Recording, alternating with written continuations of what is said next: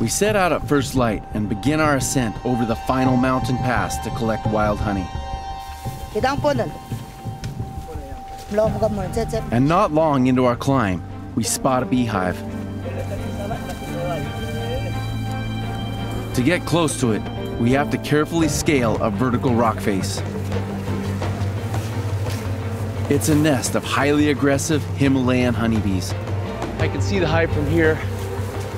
Those bees are huge. They're notoriously mean, and there's thousands of them.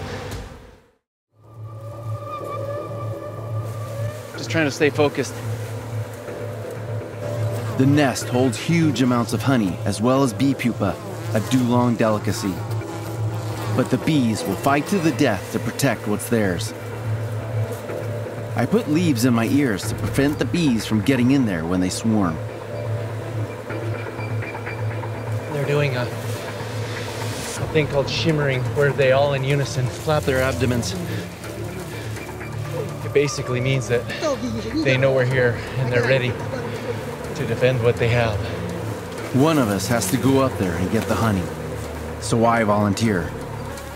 But the hive is clinging to an overhang high up in the valley wall, and the challenge to even get to it is immense. So we're just barely perched on this granite cliffside. So we're making this ladder something that I have confidence in, because if this ladder breaks, I'm gonna be falling potentially hundreds of feet. Straight birch trees make the frame, and the steps are bound in place by thin bamboo strips. Now, one final preparation. Smoke is going to be my lifesaver. It'll subdue and confuse the bees when they try to launch their attack.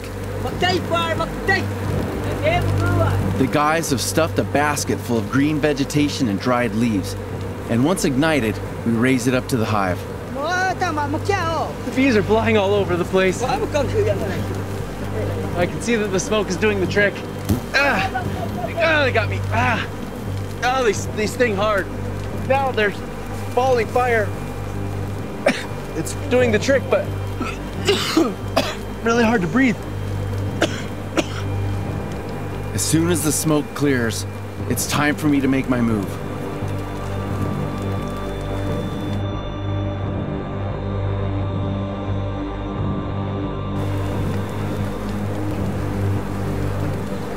But the bees start fighting back. Oh, the bees are huge! These are the biggest bees I've ever seen.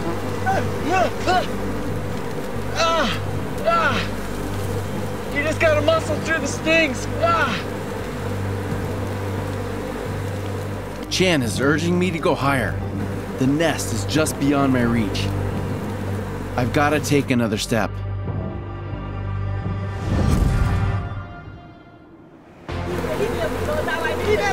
The pupa are stored at the bottom, so to collect them, I have to cut through the hive.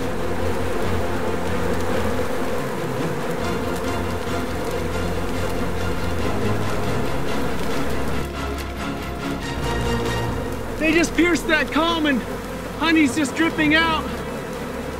I catch it with my bamboo container.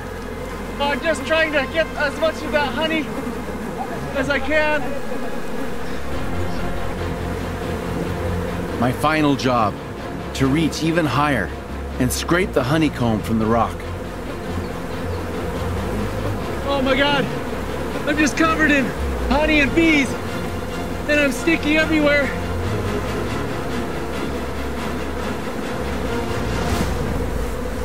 I think we've gotten all that we can get. Okay.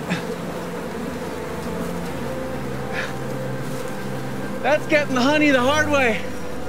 Whew. My hands just ache from being stung. But this whole thing is just solid honey. And this, the bottom part of the comb, is wax and pupa. None of this stuff is gonna go to waste. Liao Liao! Liao Liao! Liao Liao! Before we start our journey back to the village, we have a taste of our prize. I am just a sticky mess, but No, that's amazing. Oh.